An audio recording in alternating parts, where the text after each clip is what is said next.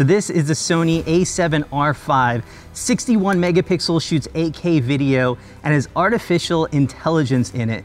And I've actually had this camera for about 10 days now, but I've been shooting on it like crazy because A, you really can't test a camera without taking it out into the field, but B, this has been my go-to Sony camera now for the last couple of weeks, so let me tell you why.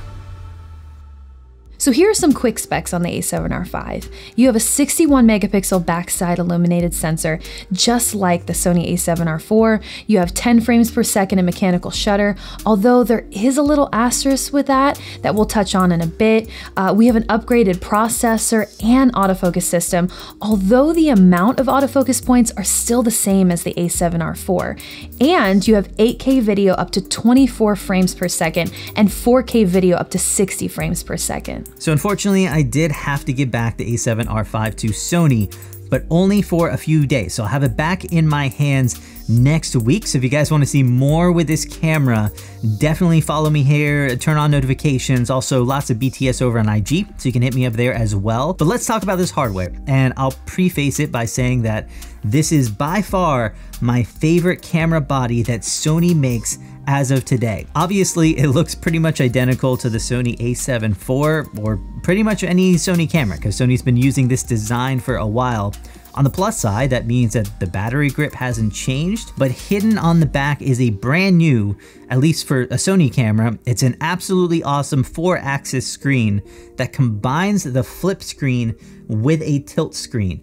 And this should make everyone happy, and I really hope that Sony starts using this on every camera going forward. So there are times I actually want my screen to be in my line of sight, so this is really awesome because you still have that tilt mechanism to keep it just right here. However, for those times that I need to be shooting vertically, low to the ground or high up, I have that. For video, it's a flip out, plus you can actually flip it even more and tilt it out to be able to clear those ports. So if you're a videographer, you're gonna love this, but yeah, this is by far my favorite iteration of a flip screen. I am really glad that Sony chose to go with the flip screen too, because I always hated those tilt-only screens because obviously as a portrait photographer, most of my images are shot vertically. So if I want to tilt my screen away from the sun or to shoot higher or lower, I needed a flip screen, and this has both. The rest of the hardware is basically the same as any other Sony camera, which means a lot of customization. It's also a very portable camera, but for me, it's just a little too small. Don't get mad at me. And on a full 10-hour wedding day, the smaller grip can actually cause a bit more fatigue than other larger cameras I use, but this is still my favorite hardware of any Sony camera. I'm just hoping that someday they can go with an ever so slightly larger grip with a bit more room for larger buttons and controls. This camera also has all of the latest upgrades that Sony's been using, so full-size HDMI port, dual card slots that can take both UHS 2 SD cards or CF Express Type A. And you'll see why in a second that's really important. Plus, a viewfinder is also class leading with 9.4 million dots and 120 frames per second refresh rate.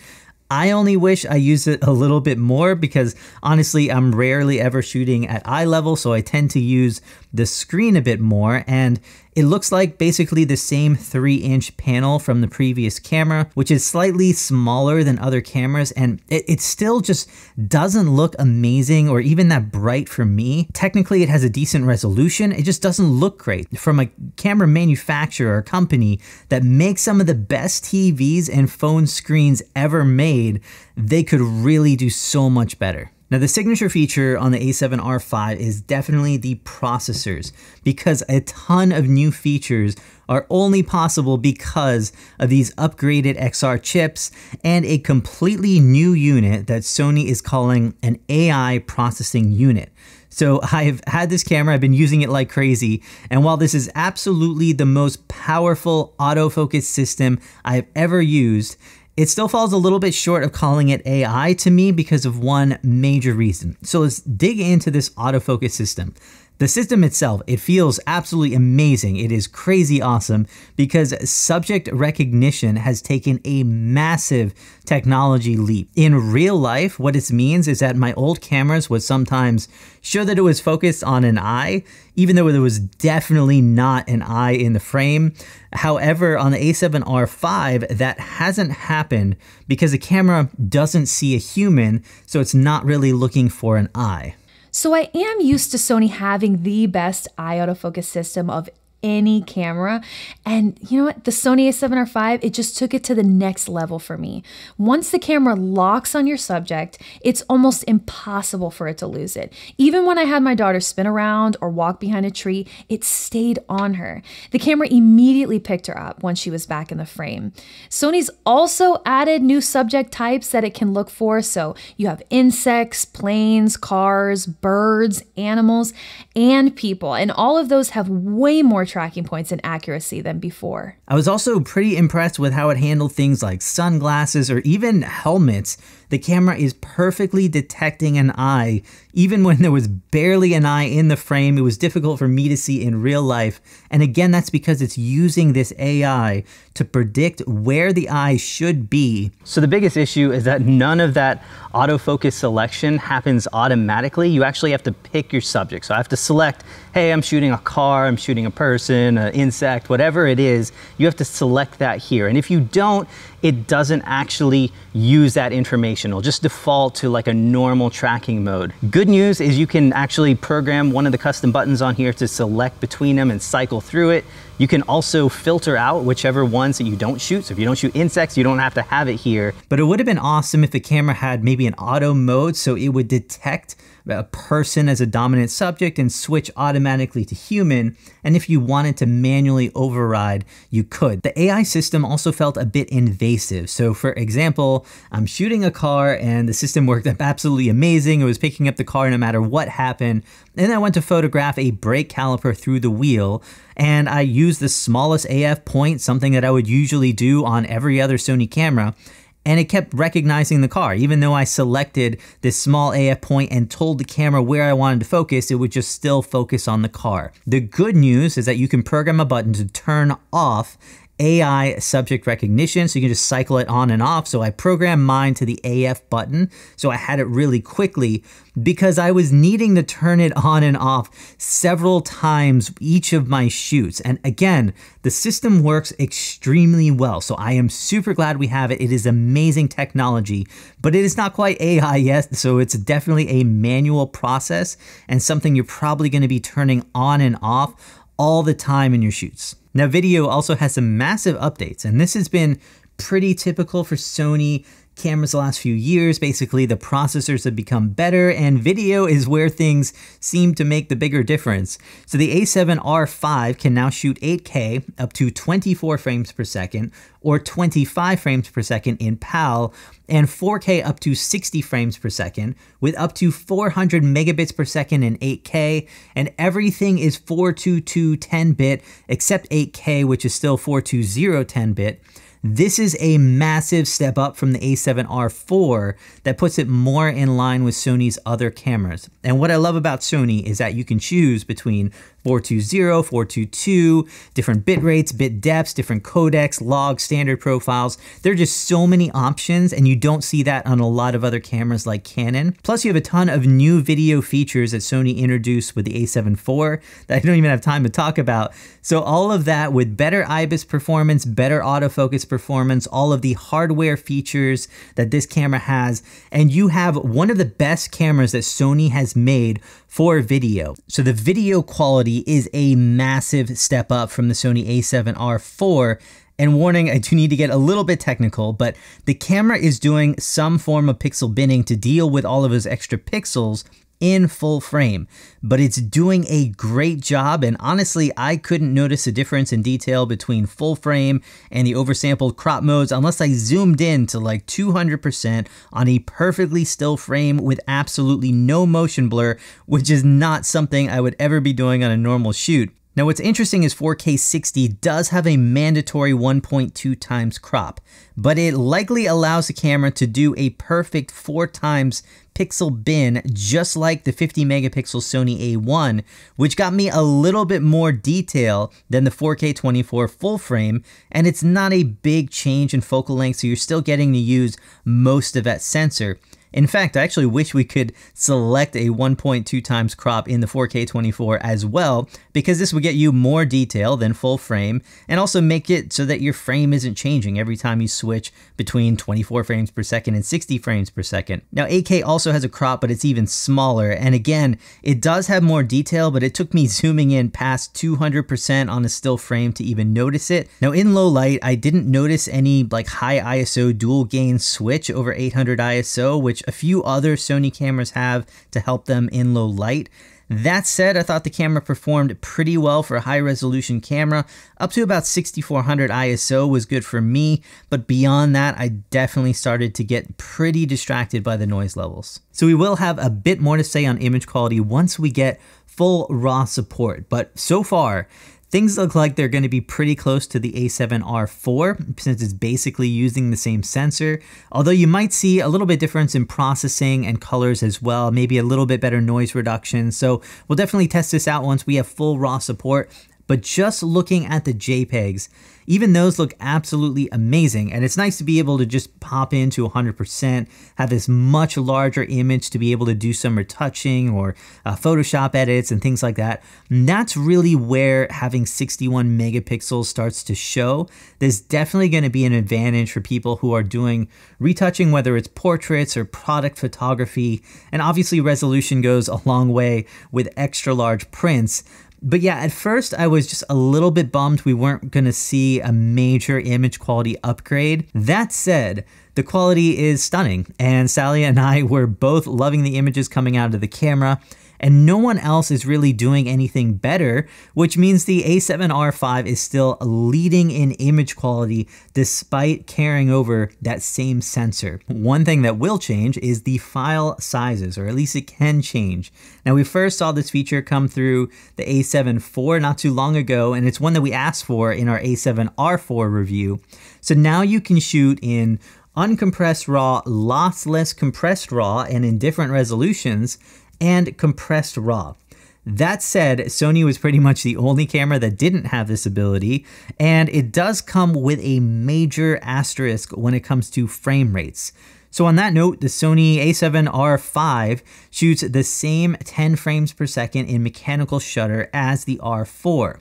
It's definitely not the fastest, and it's been a long time since we've seen a frame rate boost on a Sony camera, but given that this camera is 61 megapixels, I'll give it a pass with 10 frames per second still being really quick. Now the asterisk is that you only get 10 frames per second with compressed RAW, which is a 12-bit file. So the new 14-bit lossless uncompressed is still going to be limited to more like 6 to 7 frames per second.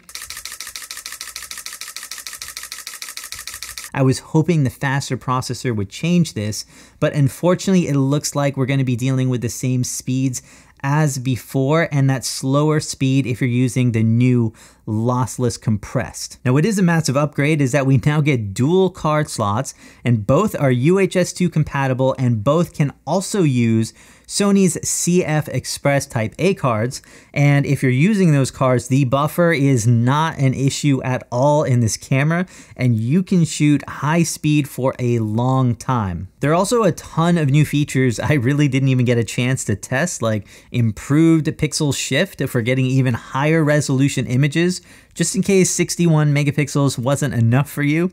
Focus bracketing is now here. You have a ton of improvements with connection, so getting this camera to connect it to a laptop if you're doing tethering or faster Wi-Fi. This now has USB 3.2 Gen 2. You can also live stream directly from this camera, just like the A7 IV. Plus, there are a bunch of upgrades we've seen in other Sony cameras, but not in the R series yet. So you get the new menu system, which is overall improved, although there's still kind of a bit of duplicate items and some confusing settings going on. Also, they do have a new main menu, which kind of reminds me me of like a video camera interface, except you can access it in both stills and video. And honestly, it was genuinely useful, especially in video.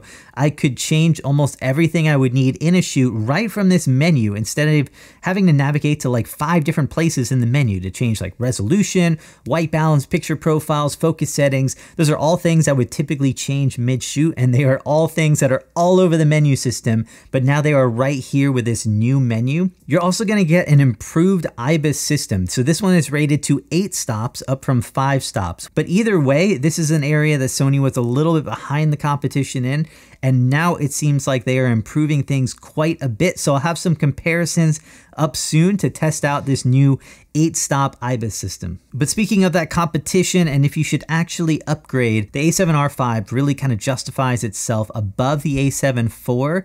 You get all of the same features of the A7 IV, but with massive hardware upgrades, an upgraded resolution, you get improvements to autofocus, better IBIS, some video upgrades as well with 8K and a smaller crop in 4K 60, plus a ton of just extra features like focus bracketing and pixel shift. But when it comes to upgrading from older Sony cameras like the A7R IV, if you shoot video at all, 100% yes, you should. I mean, there are so many things I didn't even mention, like you don't have a record limit anymore, and the Sony A7R5 doesn't overheat as much.